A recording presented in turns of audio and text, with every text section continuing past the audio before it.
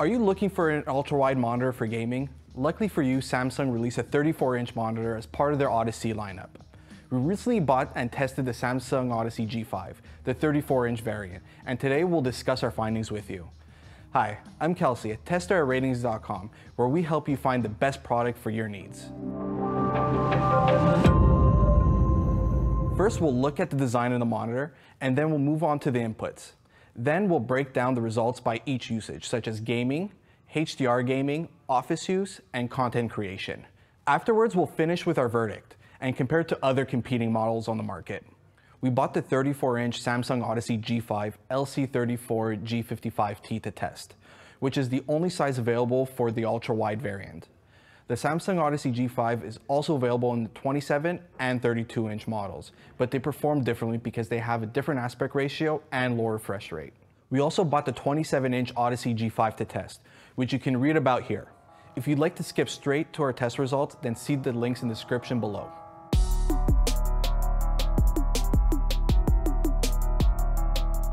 Before getting into the nitty-gritty, let's look at the design. The 34-inch Samsung Odyssey G5 is essentially a larger version of the 27-inch model.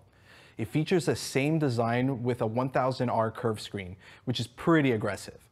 It has an all-plastic black body with a gamer-friendly design. The stand has a V-shaped feet that look like most Samsung monitors. It feels cheap and attaches to the monitor with basic clips. The back of this monitor looks pretty basic. The 75 by 75 VESA holes are visible and the cutout in the back looks like there's something missing there. Also, the VESA holes aren't even centered with the entire screen. There's a small hook in the stand for cable management, which helps keep your setup clean.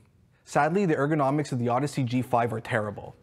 You can only tilt the stand within a narrow range, and even at that, the hinge is tough to move. It's hard to place the screen in an ideal viewing position, but that's also somewhat expected for an ultra-wide monitor. Overall, the build quality is decent. It's made out of basic plastic that doesn't feel anything special and feels a bit cheap. It's well built together and there's nothing that's visibly wrong with it, but it still doesn't feel premium either.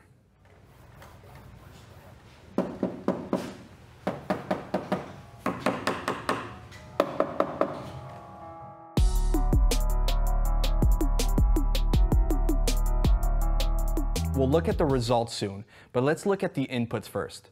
It's pretty limited on inputs. There are DisplayPort 1.4 and HDMI 2.0 inputs. You also get an audio output so you can connect speakers or your headphones to it. There's a USB port that you can use for servicing. But other than that, there really isn't much. The screen itself is big and offers a ton of space so that you can open multiple windows next to each other. It has a 21 by 9 aspect ratio, which is what sets it apart from the 27 and 32-inch models because those have a 16 by 9 aspect ratio. This monitor has a 3440 by 1440 resolution, which results in a pixel density of 108 pixels per inch. Finally, let's look at the additional features, but there aren't many. You get a picture-by-picture mode, so you can display images from two sources at once, side by side. There's also an eye saver mode that reduces the amount of blue light, and you can add a virtual crosshair on the screen for FPS games.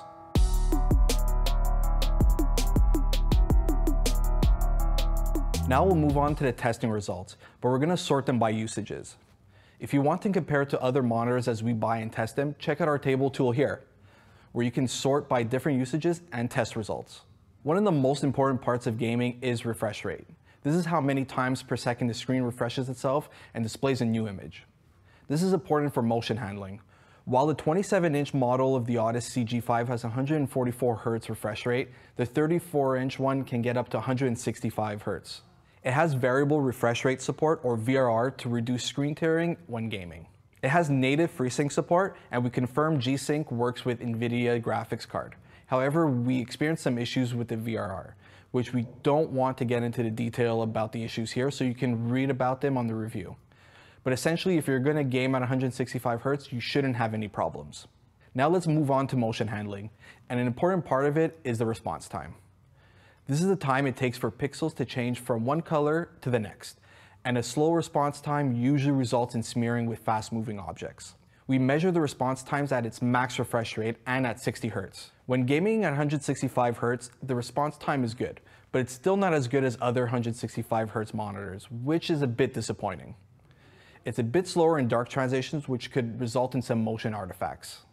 At 60 Hz, the response times are actually quicker by a few milliseconds, but there's more overshoot, so you can see visible ghosting behind fast-moving objects.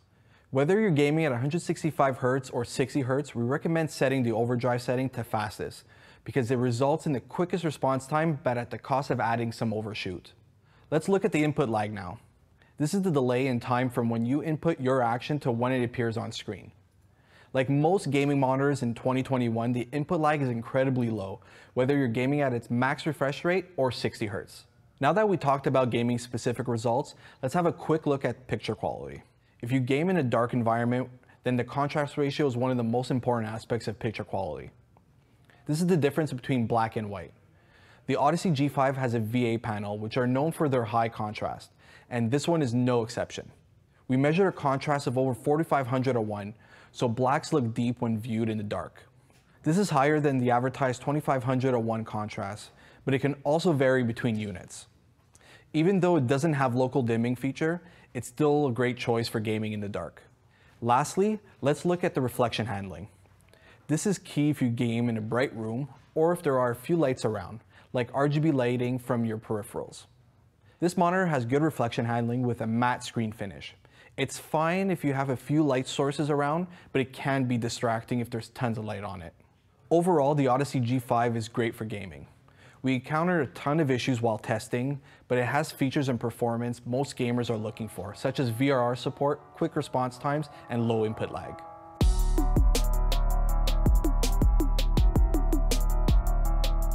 Now let's look at HDR gaming performance. HDR, or high dynamic range, is a video format meant to increase details in dark and bright scenes. Like with gaming in HDR, it still has quick response times and low input lag. We didn't measure HDR input lag because you could only hit a refresh rate of 100 Hz over HDMI, which doesn't meet our testing standards of measuring input lag at a max refresh rate. However, we don't expect the HDR input lag to increase. In 10-bit HDR, the max refresh rate over HDMI is 60 Hz, and you can hit 120 Hz over a DisplayPort connection. To avoid experiencing VRR issues in HDR, we suggest setting the monitor's refresh rate to 120 Hz over a DisplayPort, because we didn't experience any issues with it then. If you plan on gaming in HDR, there are a few things to look at when it comes to picture quality. First, the contrast is once again important because it allows the monitor to produce more details in dark scenes. It also makes blacks look black when looking at dark scenes in dark rooms. Since the contrast ratio in our unit is already excellent, it helps improve the picture quality in HDR. We just talked about details in dark scenes, but what's important for details in bright scenes? The answer to that is HDR brightness. The brighter monitor can get in HDR, the better it is at displaying brighter details. In this case, the HDR brightness is just okay. It doesn't get bright enough to truly make highlights stand out in HDR. Finally, it's also important for the monitor to display a wide color gamut for HDR content, which is the range of colors it can display in HDR. Sadly, this monitor can't display a wide color gamut because it can't display all colors needed for HDR content. And combined with its low brightness, HDR content won't look much different than SDR content. Most gaming monitors in 2021 aren't that good for HDR gaming, and the Odyssey G5 is no exception. It has the gaming features you need, but it's not that good at displaying HDR content. If you truly want the best HDR experience, it's probably best to go for a small TV. By the way, before we speak about other uses, if you enjoy our content, please make sure you subscribe to our channel for the latest videos and check out our website for the full review and more. By subscribing, you're helping us reach a wider audience and in turn, helping you find the best products for your needs. Also, visit this product deal page on our website linked below. You'll find all available sizes from our affiliates presented in a convenient way.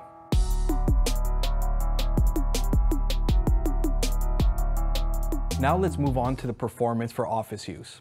Although it's not designed for this use and it's geared towards gamers, it's still decent if you want to use it in an office. The main advantage of the 34-inch Odyssey G5 is just how big it is. The large screen has plenty of space for you to open multiple windows side by side.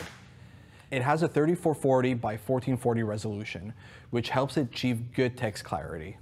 We suggest using Windows ClearType to get the sharpest text possible, but even without it, the text still looks good. Having a monitor with wide viewing angles is important if you need to share your screen with others around you. This way, the image stays accurate whether you're viewing it from directly in front or from the side. Sadly, this monitor has narrow viewing angles because of its VA panel.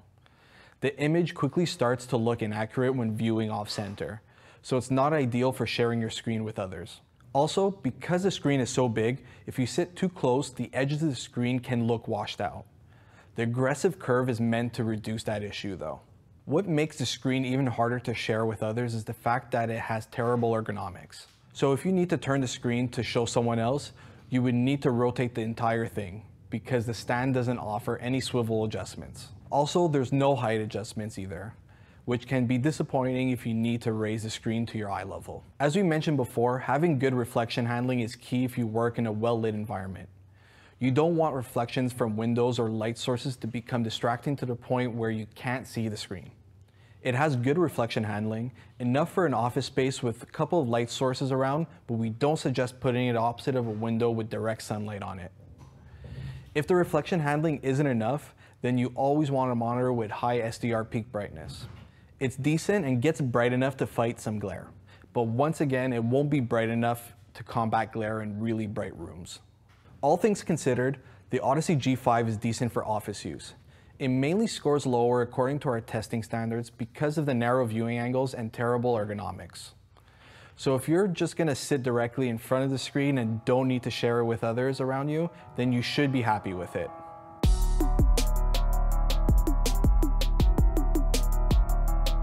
If you're a content creator, you need the most out of the same features that we just talked about with office use. Larger screens are great if you need to see your entire video timeline without scrolling too much. Also, because it has a high resolution, it delivers crisp images. It's not as good as a 4K monitor, but it's still good enough for most people. However, since it has a curved screen, straight lines may not appear straight to some people, which could be a deal breaker. As we mentioned, you need wide viewing angles if you want to share your screen with others. Unfortunately, this monitor really isn't a good choice for sharing the monitor with a coworker or client because they'll see an inaccurate image. The same goes about ergonomics. Since they're terrible, you won't be able to easily swivel the screen to show to someone else. You would need to buy a mounting arm and wall mount the screen if you really need that. One thing that we haven't talked about that's a big factor for content creators is the gray uniformity. This represents how well the monitor displays a single uniform color, like if you're on a web page or viewing a document. Our unit has excellent gray uniformity. The edge of the screen are a bit darker, but it's not too bad. You shouldn't have any issues, but keep in mind that uniformity can vary between units. Lastly, if you're a photo or video editor, you're going to want a monitor with a wide SDR color gamut. This is the range of colors it can display in SDR, so you want the monitor to accurately reproduce the colors you need. It has an excellent color gamut because it has a near perfect coverage of the sRGB color space that's used in most content. It also has good coverage of the Adobe RGB color space used in photo editing. Because of its wide SDR color gamut, it has a fantastic color volume, meaning it can display colors at a wide range of luminance levels. You should also know that our unit has excellent out-of-the-box color accuracy, so you may not need to get it calibrated to use it to its fullest. However, accuracy can vary between units. The Odyssey G5 is decent for content creators. It produces a wide range of colors and they're accurate, but the screen has narrow viewing angles and the ergonomics are terrible.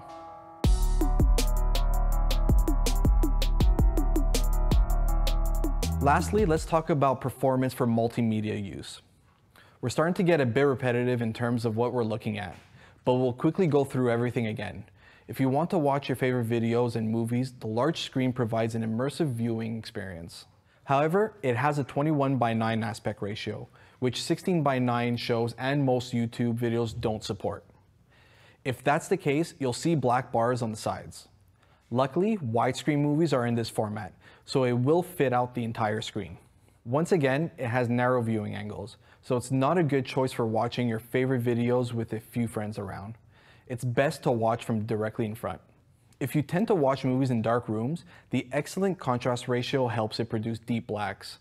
Although it doesn't have local dimming feature to further deepen any blacks, it's still better than many monitors we've tested. And if you want to watch videos in a well-lit room, then once again, you want that good reflection handling. If you're in a bright room, it's probably best to dim the lights a bit, but the reflection handling is still good enough for a room with a couple of lights nearby. The Odyssey G5 is good for consuming multimedia content thanks to its larger screen and high contrast. Although you won't be able to watch native 4K content, it still should satisfy most people.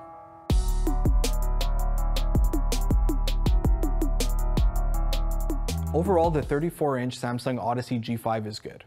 It performs best for gaming because that's what it's designed for. It has low input lag, VRR support, and quick response times, which are still sadly a bit slower than other similar monitors. Those who game in dark rooms should appreciate its high contrast ratio. It's decent for office use or for content creators thanks to its large screen, but it has narrow viewing angles. Also, it's decent for HDR gaming, but HDR content doesn't look all that different from SDR content because it can't display a wide color gamut and has low HDR peak brightness.